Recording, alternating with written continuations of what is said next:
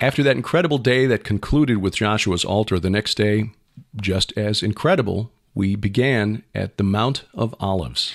That place is so inspirational. Of course, you stand there, and this was our second time to stand there. We did it in 2018, of course, but it affects you in a way that is really impossible to describe, because standing there and thinking to myself, this is where the Lord will stand when he returns physically to the earth to rule in Jerusalem.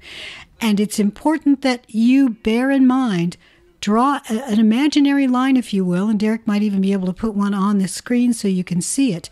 Draw a line from the Mount of Olives to the Eastern Gate, which is presently bricked up. And since the Muslims conquered Jerusalem around 636 AD, they've planted a cemetery just outside that gate, believing that somehow the Messiah would not be able to walk across the graves because it's unclean, unholy ground. It won't work. The Lord is not dismayed by those things. No. When he stands on the Mount of Olives and it splits north to south, when that happens, whatever's then in front of the gate will probably fall into the pit anyway. So, See Israel with the Gilberts, March 19th through 30th of 2023, with an optional 3-day extension to Jordan.